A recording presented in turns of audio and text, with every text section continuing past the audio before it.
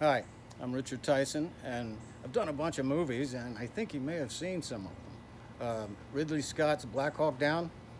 I was honored to be in that, in a pivotal role in the movie.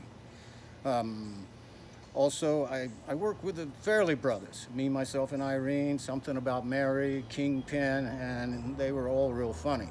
But the one movie that you probably saw more than any of them is Universal Pictures' Kindergarten Cop with Arnold Schwarzenegger.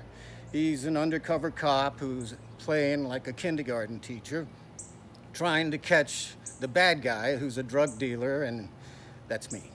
And my character is trying to kidnap his son that's in Arnold's class. Well, Carol Baker, as the domineering mother, is also in the movie, and she's great.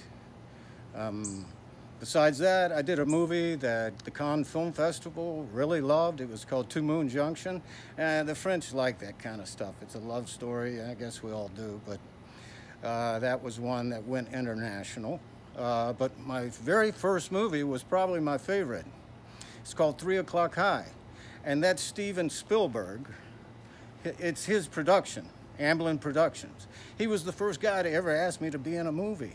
And I play Buddy Revell in 3 O'Clock High, and he's the bully. And if you touch him, he's gonna knock your block off. Anyway, I hope you see it. I get stopped every day for that one. But I just wanted to take this time to announce that I am attending as a guest of honor the World Film Festival in Dubai. Sorry. I've never been there. I can't wait to get there. And apparently they're giving me an award or two. One, this signature award, and the other, the World Film Festival Oscars 2020.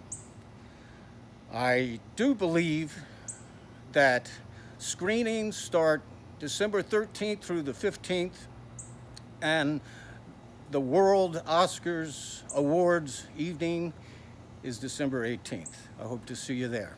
Thank you.